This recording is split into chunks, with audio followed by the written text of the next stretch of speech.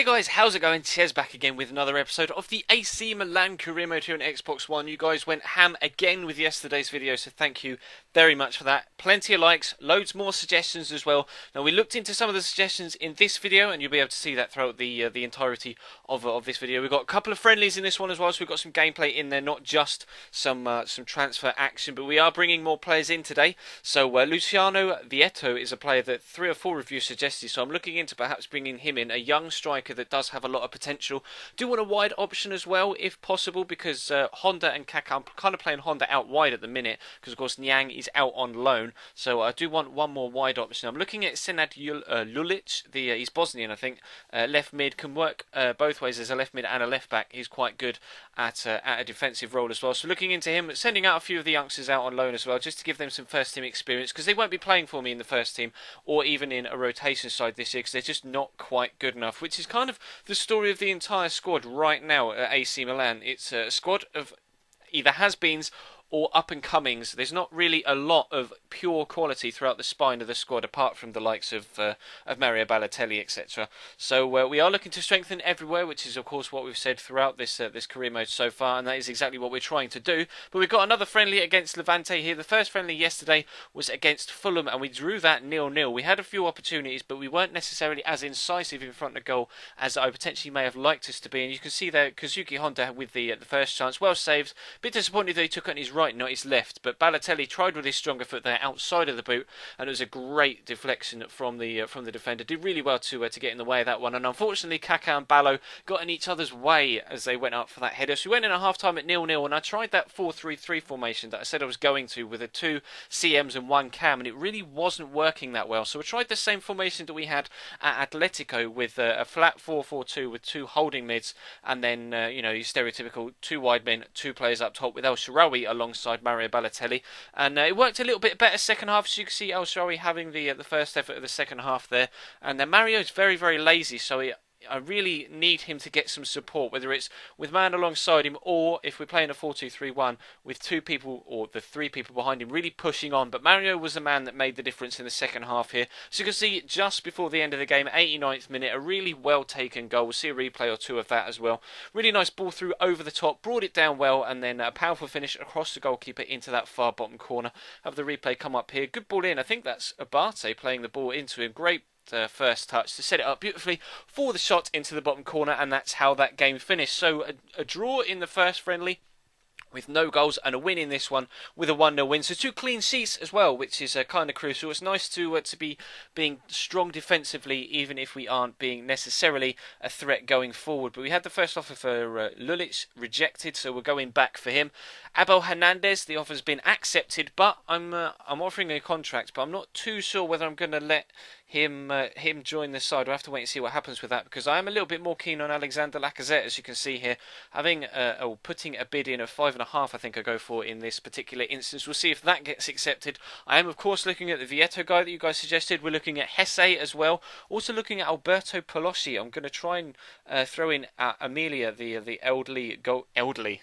He's not elderly, he's just older. The older goalkeeper that we have that we're not going to use, because of course we've got Guita and Abbiati as our 2 goalkeepers for this first season. So hopefully we can bring in Palossi as well. I looked at his potential. He does look like quite a strong signing, and a couple of you guys suggested him as well. And he was a player that I'd already had my eye on. So that kind of solidified it or cemented it in my mind that I was going to go and get him if I possibly could. But before we get any concrete progression in any of the transfer dealings we're trying to bring in, we've got another friendly back to back with this one, just 2 or 3 days after the first, or the second technically, but the first one of this episode, and it's at home against Guingamp, and I changed to a 4-2-3-1, which we used in the first game against Fulham, but this time I used the tactics that we used at Chelsea, which is a lot more attacking. Remember, in the Chelsea career mode we struggled to start off with, and then I had to fiddle around with the tactics, and we found ourselves being a lot more offensive and a lot more successful in an attacking sense. So we got off to a great start here. Ballo misses his header, throws himself on the ground, but Sully Montari, one of the midfield players, pushing on, giving support to Ballo, which is what I said I wanted. wanted,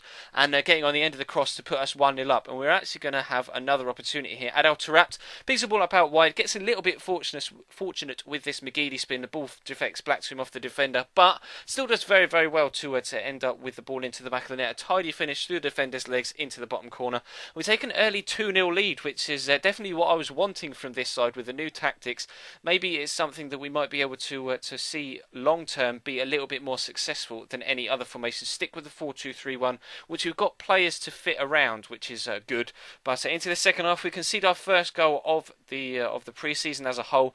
Unfortunately, they bring it back to 2-1, and much like us, where we scored 2 goals quite quickly at the beginning of the first half, they were going to score 2 goals quite quickly at the beginning of the second. And I was really disappointed with Christian Zapata here. He really should be winning that header and getting the ball clear, and I was quite annoyed that he wasn't able to hold off the advances from their striker and keep the ball out. You'll see from the replay, their guy just kind of gets on his shoulder, and Zapata just doesn't jump with any real conviction towards the ball, just kind of waits for the ball to come to him. And unfortunately, we end that game with a 2-2 draw. So we're still unbeaten for the entirety of pre-season, but we don't have our clean sheet record all the way through. So 2 draws and a win from pre-season is positive, but not necessarily as positive as we might like. So we still need some more stuff to go down in the transfer window. Abel Hernandez has accepted the contract offer, but we're holding out on that deal because I want to make sure, or want to see what happens with the other attacking options we're looking at. Senad Lulic again had the offer rejected for him, so we go back in with a 7.3, and we've had an offer accepted for Lacazette. You'll see this coming up on your screen just now. That £6.5 million offer was accepted, so we're going to throw in a contract for Lacazette. He's got a lot of potential. A few people have suggested him in previous career modes, and I haven't gone with him, but he is one of the go-to strikers, I do believe, for when starting out a career mode. So we'll see if we can bring him in, see what he does with the contract offer. They turned down my £4 million bid for Luciano Vietto, and it doesn't look like I'm going to be able to bring him in on a permanent, so we'll try and get him on loan if we possibly can. Hesse, they rejected bids as well, so I'm going to offer 7.5, I think I went with, or 7 this time around for Hesse, although it's on the updated squads. If it was on the default squads, then we would have got him quite cheap, but because it's been the default squads, he's been upgraded and he's now got a higher importance at Real Madrid. He doesn't want to, or they aren't accepting a bid for him. And talking of higher importance, I had to re-offer Alexander Lacazette a contract there. He didn't want to be a squad rotation player. He wanted to be an important first team player, or at least on his contract. So that's what we offered him. Hopefully he'll accept that. We had another bid rejected for Lulic, and we throw in an £8 million bid. As you can see, Lacazette has accepted, so we will accept that bid, and the Abel Hernandez deal has fallen through, so we won't be bringing in the guy from Palermo, but we are offering a contract to Alberto Polossi. Of course, we'll be losing Emilia, the older goalkeeper, with this deal, but that's something I'm not too fussed about. Polossi has a lot of potential, can go up to around an 82, 83 at least, and he's only 23 years old. Decent strength, decent pace, good first touch, good finish, so hopefully he can do the business for us if he comes in.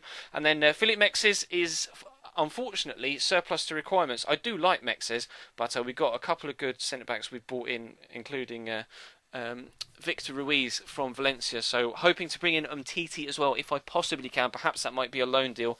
And as you can see, we've had the offer accepted for Senad Lulic as well. £8 million. We'll offer him a contract, and hopefully he and El Shaarawy can be our two main forces out wide in this team, playing that 4-2-3-1. So Lulic comes in, that's another signing, left mid, 27 years old, still some decent potential, and we're going to confirm the offer for Alberto Polossi as well, accepting this after fiddling with the transfer budget to make sure we had enough money to make sure it went through, and Emilia goes out. So this is the squad that we have at present, heading into the first game of the season in the next episode. Guita in goal, Deschilio, Zapata, Rami and Constant, although I may switch Deschilio to left back and put Abate at right back. I'm not entirely too sure. The minute I've got Montaliva and Poli at holding, although Nigel de Jong did very, very well in the second friendly, so he may find himself in the starting lineup. We've got El Shaarawy, Honda, and Lulic as the midfield three with Balotelli up top. Lacazette on the bench, as well as Rubinho and Polossi down there in the reserves are attacking options. Kaká finds himself on the bench as well, although he will be involved with a lot of the rotation that goes down. But we'll have a quick look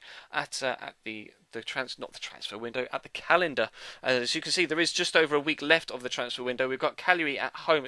The season starts really late, and then as you can see, we have to wait another 2 weeks till we get another game. So it's going to be a slow start to this season, but that's going to bring this episode to a close. So if you did enjoy, guys, please do feel free to leave the video a like if you could be so kind. I've got a little bit of money left. If I can get a couple of loan deals done, then that's definitely something I'm looking to do. But that's going to bring this one to a close. So feel free to follow me on Twitter if you don't already. Subscribe if you haven't. There's a link on screen on the left-hand side and a link in the description to do so. And if you missed yesterday's video, there will be a link on the screen as well on that right-hand side. And there was a My Player episode go up last night as well. So if you missed that, feel free to check the channel page. But that's all for today, guys. So thank you very much for watching, and I will see you next time.